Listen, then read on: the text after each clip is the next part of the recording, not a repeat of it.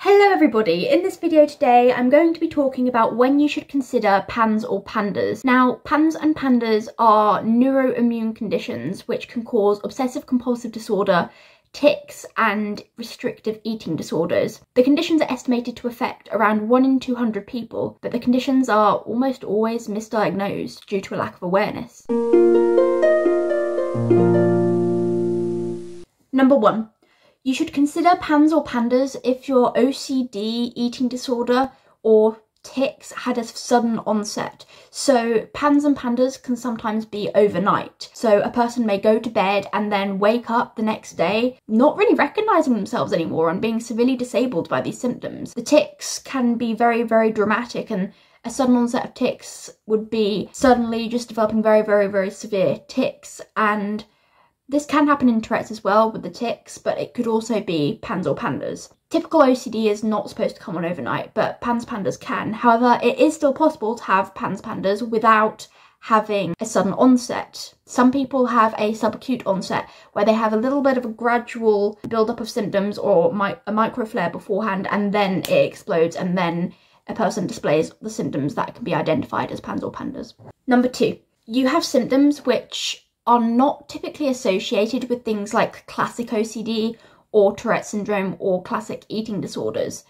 This may include seizures, loss of coordination, urinary incontinence, joint pain, developmental and behavioural regression, a decline in handwriting and maths ability, brain fog, personality changes, etc. There are certain things that don't typically occur in Tourette's, OCD and eating disorders that can occur as part of PANDS and PANDAS. And also severe separation anxiety is very common in PANDS and PANDAS as well. Number 3, you do not respond well to psychotropic medications like antidepressants or antipsychotics. Now, some people with PANDS PANDAS do respond really well to these, but that's a small percentage. Most people with PANDS PANDAS report that they don't respond well to these medications that typically are used for OCD and tics. This is one reason why getting the correct diagnosis is really, really important. People with PANDS may also tolerate lower doses of these medications, so if they're on a higher dose, they may have quite bad side effects. For those who do respond to these medications, it can address the OCD and tics, but then people may still be dealing with the other symptoms like the behavioural regression or the seizures, etc. So it may not address all symptoms. Number 4. The symptoms get worse or explode when you have an infection. PANDS and PANDAS are commonly triggered by infections. PANDAS is specifically triggered by streptococcal infections. I must say though that streptococcal infections is a lot more than just strep throat. You can get perianal strep, intranasal strep, scarlet fever and strep in the gastrointestinal tract. PANDAS can be caused by infections like Lyme disease and co-infections like Bartonella.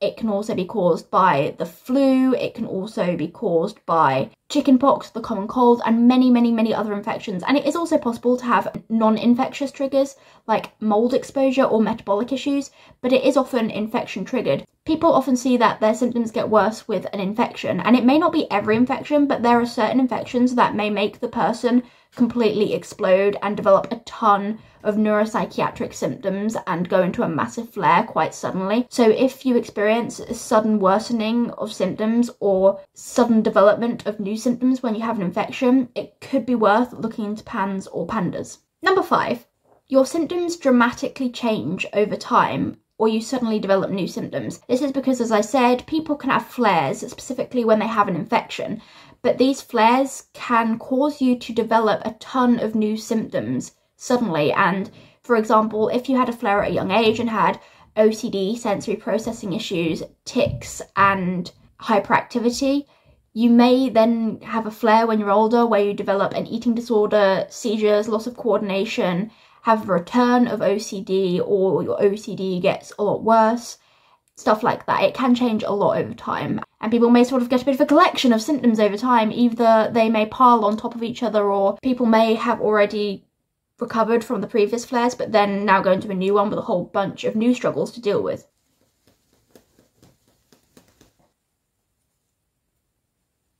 Because with typical tic disorders like Tourette Syndrome, you aren't supposed to just develop suddenly loss of coordination, loss of sensation, hallucinations. That's not supposed to happen. and your symptoms aren't supposed to dramatically change. Like when you're younger you have tics, but when you're older it evolves into an eating disorder and severe depression. It's not supposed to evolve like that. I mean, people with Tourette's do often have co-occurring conditions, but if the symptoms just evolve and change so dramatically, or if you develop a bunch of symptoms that aren't typically associated, then you should really consider PANDAS or PANDAS. Number 6, your symptoms reduce when you take antibiotics. Antibiotics treat infections, but are also used for PANDAS and PANDAS, and this can be to get rid of the triggering infection, or sometimes to prevent someone from getting another infection in severe cases. Some people with PANDAS PANDAS are on long-term antibiotics because they reduce the person's symptoms, the neuropsychiatric symptoms. People with PANDAS and PANDAS can respond to antibiotics very, very, very quickly, within maybe 24 to 48 hours, though this isn't always the case. Some people do find that it takes it a little bit longer for it to start working.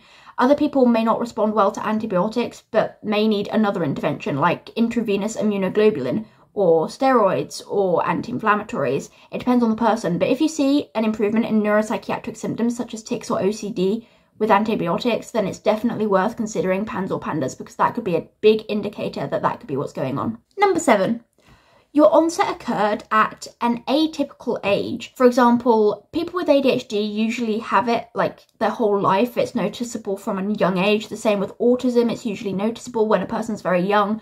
But if someone develops autistic traits or ADHD traits along with things like tics or OCD in late childhood, in teenage years or adulthood, then it could be PANDAS or PANDAS. A teenager is not supposed to suddenly develop autistic traits or hyperactivity. Number 8, you know that you had an infection shortly before the neuropsychiatric symptoms started. Because PANDAS and PANDAS are often triggered by infections, if you record having an infection beforehand, like mycoplasma or being bitten by a tick or having a sore throat, then that could be what caused the neuropsychiatric symptoms because of the autoimmune attack on the brain. But definitely remember that it's not always an infection that triggers it, and it is also a lot more than strep. So testing for strep and getting a negative result doesn't mean you don't have PANDAS, because so many other things can cause PANDAS, and it's possible potentially that the infection had already been wiped out and isn't being detected by the tests, but it may still have been the original trigger.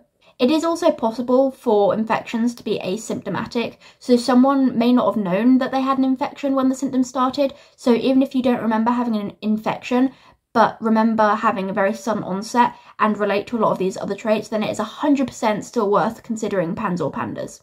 The sad thing is about PANDAS and PANDAS is that the conditions are highly misunderstood. People are often misdiagnosed with conditions such as Tourette Syndrome, functional neurological disorder, autism, ADHD, classic OCD, bipolar disorder, schizophrenia, and much more. But this is a problem because it prevents people from getting the appropriate interventions. PANDAS and PANDAS can be autoimmune diseases and need to be addressed as such. Treating it can give someone their quality of life back and may prevent them from developing more severe issues as well. There are many people out there who have PANDAS or PANDAS and may not know it, or they know it but they haven't had access to the correct diagnosis, because seeing specialists can be very, very expensive. Here in the UK, there aren't many NHS doctors who specialise in PANDAS or PANDAS, so if there's not one in your local area and you can't afford to see a private specialist, you just might not get diagnosed, and it shouldn't be like that. Things will change, but it takes time and awareness.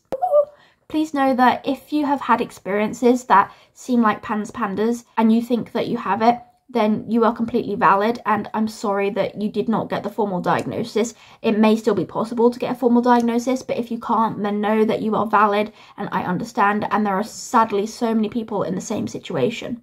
Getting a diagnosis can definitely be worth it, as it allows you to sometimes get the correct interventions, though not always, because there is still so much misunderstanding about the conditions amongst doctors. They may not give you the correct treatment, but at least having an idea of what's going on, that this is infection-induced inflammation, can give you an idea at least of how to manage it. The advice I would give to someone who thinks that they may have PANDAS or PANDAS is to see a specialist, if you can. If you don't know how to afford to see a specialist, because most in the UK are private, then fundraising may be an option. If you're in the US and insurance doesn't cover treatment, then fundraising may also be an option for you. People do care, and there will be people there to help you.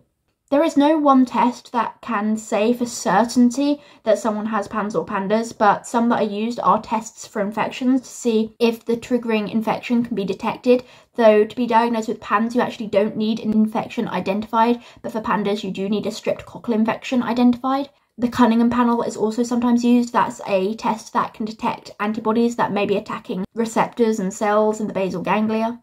Ruling out other forms of autoimmune encephalitis can also be helpful, as there are other forms of autoimmune encephalitis, like limbic encephalitis, that may sometimes resemble PANS and PANDAS, so it can't hurt to get things checked out. Do be careful if you're a parent for FII allegations. There is so much misunderstanding about PANS and PANDAS that some people do get accused of fabricated and induced illness when that is not the case, and the accusations are way too common. So just try to see a specialist as soon as possible rather than going to so many different doctors, because sadly going to many different doctors raises suspicions.